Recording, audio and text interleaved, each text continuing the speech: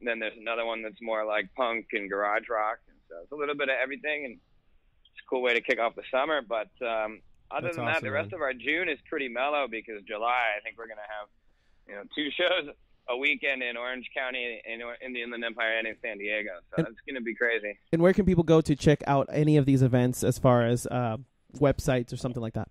I will definitely be able to share the website with you in 2 weeks, but we are redoing it, rebranding it, and it's almost done. Well, in the meantime, you can search Orange County Music League, San Diego Music League, or Inland Empire Music League on Facebook, and then on Instagram, it's OC Music League, IE Music League, and SD Music League. So that's awesome, man. Pretty easy to find, and we're gonna have a rockin' summer, and start to get the bands on the same page, and that's the first step to being able to get rid of this thing for good. And what better place to get rid of it than in Southern California where it started? Yeah, dude, absolutely. Well, hey, man, we want to thank you again for being on the show. We'll talk, man. We'll talk. We'll have you on in a couple weeks, and we'll go from there. How's that sound? Awesome, man. I look forward to it. Thanks. All right, brother. I'll be in touch. All right, later. All right, later. All right, what a good guy, huh? Awesome. Yeah. So, I mean, everything he is saying, I've been saying to myself for a very, very long time. I mean, Dayvid, you've been in a band. What have you experienced in relation to what he just told us about? When I started playing music, when I started playing music, I was about 18 or 19. It was a pay-to-play show. I'm 30 now, so it was a long time ago. It was not at all what I had thought it would be. They told me, "Oh, here, sell this amount of tickets, and you'll get paid this amount of money." But we're a new band. We didn't sell that many tickets, and that's on us for not being where we needed to be. Not being realistic too. I mean, they give you what 30-ish, like sell like $10 a piece. Yeah, and that's 300 bones coming out of your pocket if you don't get squat shit to show but up. The point is, I understand the method as to what they're doing. It's like, hey, if you're good, you'll make money doing this. And it's possible because we have gotten paid before. But we did it a few times, and we immediately knew there's got to be a better way. And we decided as a band we'll never do pay-to-play again. So I think as an 18, 19-year-old kid who understands that it doesn't work for us, it probably is not going to work for a lot of musicians who are starting. It's probably a lot more successful with a big band who is already established. But for starting musicians who are trying to get their name out there, it doesn't make sense. They got to establish themselves to build that audience before they start jumping into playing the House of Blues. But what we're really just pisses me off is when all the venues that would otherwise have given these bands a chance to come in and maybe even play for free and not charge anyone, but then the band doesn't expect to get anything in return either. But they're getting to play. These places, these venues, these platforms were disappearing. Were disappearing because every venue wanted to adopt a stupid model. So that's why that's what started hurting the local band scene and so forth. So and I told myself I will never play House of Blues or anything like that by pay to play ever. And we eventually got there. By my old band, we got there. We got to play House of Blues, not because we sold a certain number of tickets, not because we paid them to let us play there, but because our skill and talent got us there. Yeah. And that was the most amazing feeling you can ever accomplish as a musician. And I feel like you rob a lot of these young musicians from that. You let them play these big venues for these insane prices to sell these tickets, and it's just they just paid to do that, and they think, we're great, we got to play the House of Blues, and they get to say that, but really they didn't let their talent carry them there. And I think they need to learn that. And musicians need to learn that their talent needs to take them somewhere. I don't want to make them seem like predators, but these motherfuckers, they prey on the high school kids. No, they're dicks. Yeah, they're the kids that don't know any better. Yeah. They're just like, sell this amount of tickets. Yeah, you can do it, and then you keep the rest. Yep. It sounds nice, but they can't really pull it off. And Foo, how many chicks did you just swipe right on while we were talking? This motherfucker is taking the approach of you playing video games during the sports segment. Are you on Plenty of Fish or something? I was on Plenty of Fish, and I'm also on Coffee Meets Bagel, and looky there, Foo. Got some digits. Oh shit, she cute? Yeah, she's pretty cute. Nice. She's older than me too. Right. Get it? Me too. No. Shit. God damn it. Okay. So what do you think, man? From your perspective, some guy who just sometimes goes to shows. Only when they don't play cover songs. What the fuck? I think it's important for bands to play cover songs. Yeah, that's what gets people important. to care. Yeah, it not Lame. necessarily A little bit. No, I'm just kidding. I'm just kidding. I was going to hear you out. I was going to be like, shit, this guy has something to say. Yeah, I like going once in a while. I prefer to hear a bunch of original music because I'm kind of spoiled because that's all the good music I feel like is just original shit you never heard before. I completely agree with you. Yeah, I think I should reiterate my point. I think a good band is 80% originals, 20% covers during their live show. Not like take studio notes, albums. everyone. I think totally. the successful rock star over here knows everything. I just think in order for I mean we're talking about the same recipe here, you know. Plain originals, cover. I'll give you this. This guy did used to peddle a bunch of bullshit in my younger years. Yeah. And by that I mean, he got one of my girlfriends to go with me to a couple. I didn't of even shows. like that bitch, dude. It's true. Yeah, she went. She hated the venue too, by the way. We all hated the venue. Yeah, Fucking chain reaction. I'll never Yeah. go there again. What made it worse was I don't know. The first time I went to the Hotlines premiere, that was our first show. It was your first show. Give it to us. It was cool. Mm-hmm. But I just think the audience sucked on that one. Yeah. Well. Yeah. And you guys were playing songs about like getting down and getting like, oh jeez, drinking beer, passing brews. Right. And that, that audience was totally not having it. Dude, so. we were trying to have a good time. Yeah. Dude, and Dayvid, to be this fair, audience was not having that bullshit. We were like, they were like, Hello we want there, children. And they were just like, Goodbye. Yeah. Yeah, they were totally not feeling it. They were totally being dicks. It was a bunch of high school kids with their arms crossed, and that's what I was telling John about. Like, there's no camaraderie anymore, not only with the musicians, but the fans that show up because they're showing up for their friend's band, and they're going to be total dicks to anybody else. Leave right away. Yeah, and then they leave Which right away. Which is the only reason why I was a dick while I was there, because everyone was being a dick to me. So you got to stand your ground. You got to stand your ground in these hostile events that they're being set up. Seriously.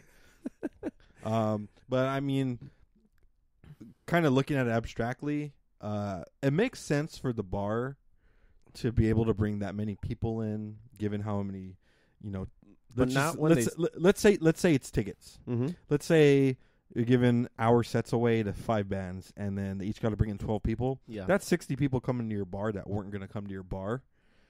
Would it not be if these bands are playing? So I don't understand why I don't understand good business practice on their part if they're not letting the band play for free. Or if the band is playing there, they'll be like, hey, you have to at least play for this long. And either we're going to give you, a percentage of the bar tab, or, I mean, theoretically, they're a bar, they're already open, they're going to get people coming. Now you're the fucking bands are bringing the cherries on top. So why are they charging so much, or why are they doing what they're doing? I'm kind of like lost, really. It's because, so here's one of the things. The pay-to-play, we're going on to this. But anyways, the pay-to-play people basically tell the bar they'll give them a certain amount of the money they make. They keep a certain amount of the money, and they promise bands a certain cut as well if they sell a certain number of tickets. But doesn't matter really how many tickets they sell. If they sell anything at all, they get a cut. The promoter gets a cut, and the bar gets a cut, but the band doesn't get a cut because they didn't sell enough. Unless they sell enough. But now here's what I think is a better solution. I think then this kind of goes out to the bar owners. They need to do a better job of quality control for their own place, and they need to be willing to pay a good band that they feel is right for their for their audience. Whoever is out there, listening in their bar. I think they need to be the judge and be like, okay, I need to have a Spanish band, or I need to have a rock band, or I need to have a DJ or whatever. Hire the best that they can find in their local city, in which I suggest any bartender or any bar owner out there to find local artists in your city and hire the best ones that you can find, and try to support them and put their music at the forefront and show like, hey, we do have quality musicians out there that can actually perform and bring a lot of energy to our place, and not be afraid to hire some of the better ones. But it falls on them in quality control to really take the time to find good artists, because they're out there. Not everybody is, but they're out there. It's like Joe C here. We we used to go to this bar off of Citrus all the time. And like, you know, this guy's been in the band for a while. This guy could not get a response from the fucking owner for like 2.5 years. Well, I heard that guy's a douche anyway. Yeah, so like he doesn't even pay his like really good professional acts that go in there. But you know what? It's better than the pay for play. That's for sure. I mean, I'd rather pay nothing and have a good time. And maybe if I was going to go to a bar that Saturday, cool. At least I get to play my guitar in front of people. Yeah. Totally. And maybe sell some merch because that's an option too. Yeah, I think the band should rely on merch themselves as much as they can. I mean, it's nice to have someone else, you know, sponsor you guys and be like, hey, we're going to pay for you guys to play. That's always great. That's always great. And then at the same time, the band comes out there with their merch, with their identity intact, with them as tight as a unit as they can be, because their music will speak for themselves. And then it's their job to put the identity out there to who they are. And the better they portray that, the more 100% they stand behind their vision. Other people believe it too because they believe it, and that's what's most important. And then people will totally listen and go out and support you because they love your music and what you have to bring. And if it's somewhere that has good music, people are gonna have a good time. And at that point, dude, that's how people end up spending more money than they should. And you know, that's how people make money. Put on a good show. Yeah. So. Well, let's put a bookmark on this, guys, because we can go on all fucking day with this thing. Totally. And we're gonna have John on in a couple of weeks, so that'd be a great time. Yeah, to tackle dude. That. So, Foo, how about a little showbiz update, huh? Sure. All right. Let's get it on.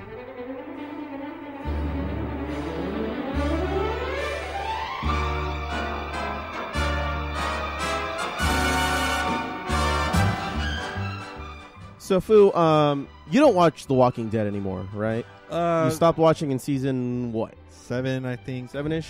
Yeah. So, I think they're in the middle of season 9 right now, or they just, or 8. I really don't fucking know. But they're getting ready to say goodbye to Rick Grimes. Kill him off? I don't know. Andrew Lincoln, who has starred as the lead of AMC's The Walking Dead since the pilot, will reportedly be leaving the series after appearing in only a handful of episodes in the upcoming season 9. We obviously don't yet know for sure if he'll be killed off, but this is The Walking Dead, and it's pretty easy to kill people off, if I do say so. They could kind of do the scene without him. So I got this information from E! News. So, and as a matter of fact, Rick's son Carl, Chandler Riggs, he just died after being bitten by a walker. So leaving Rick as the person who's going to die, it's not that far-fetched in the next season.